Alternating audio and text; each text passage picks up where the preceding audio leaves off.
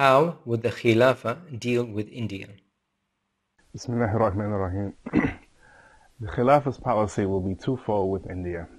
The first to settle the Kashmir issue, and the second to take Islam once again to the continent. Pakistan has used the issue of Kashmir for its own political interests. It has escalated and de-escalated conflicts in this area, and this land has led to no gain either from Pakistan or Kashmir. All the while, the people of Kashmir have sacrificed so much of their blood in a fight against the Indian aggression. In the Khilafah, the people of Kashmir who have suffered under the oppression of India for decades will not be abandoned as a result of political expediency. The Khilafah shall seek to reunify Kashmir just as it would with any other Muslim land. When Islam descended upon the region in 1714, India had an aberrant caste system which differentiated between people on ethnic lines, which led to the supremacy of princely rulers who enslaved many to work in the fields in return for basic wages.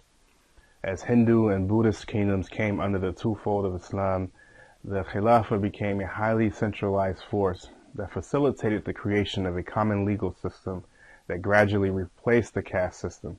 Islam created a system where political power, law, and worship became fused in a manner so as to safeguard the interests of all people. This stability led to the subcontinent to become the hub between the Far East and the Mediterranean. Politically, India is a hugely fragmented nation with competing fractions, with varying interests pulling and pushing across various geographical, religious, caste-based, and class-based fault lines.